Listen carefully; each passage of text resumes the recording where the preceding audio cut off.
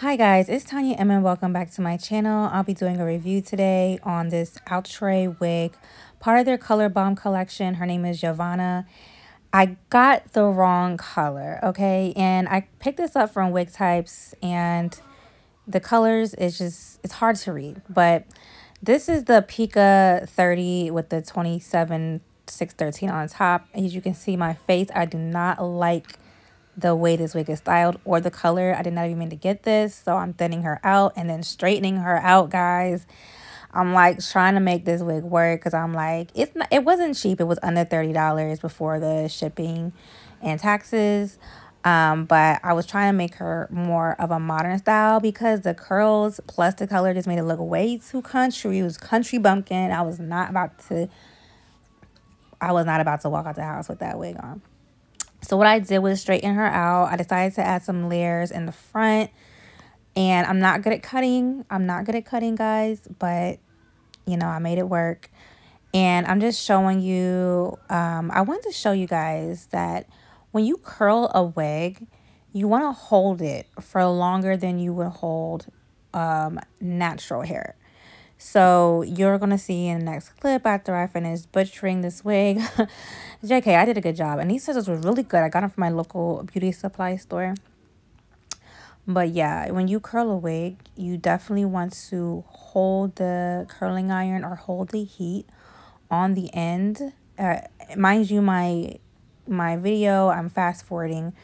But you definitely want to hold it because it will drop so quick. And that's why I have my hand there, because I kind of like keep it bumped with my hand so it can cool down in that position. And that's why you want to put your hand there just to hold it.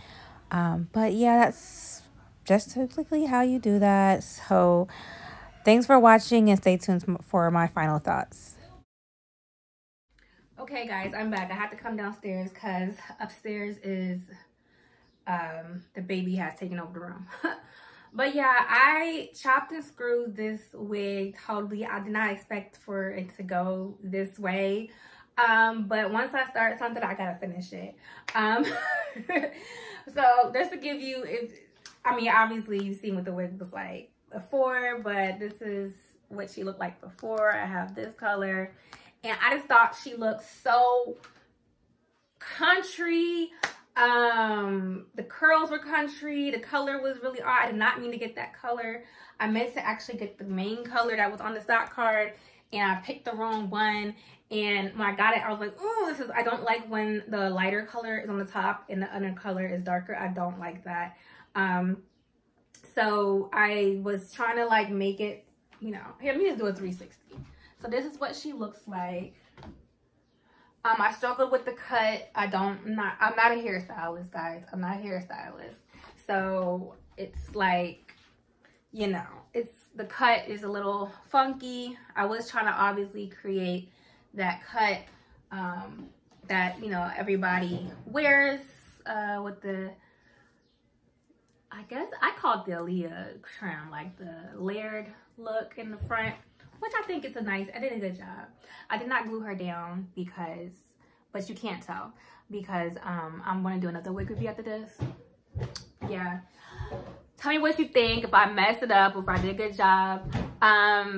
New lashes adding to my lash line, 1111 Beauty. These are called Vice. They're the biggest ones. I've added other ones. I do have some smaller ones, but I love my girls who love the big thick lashes. I got you. Thanks for watching. Don't forget to subscribe.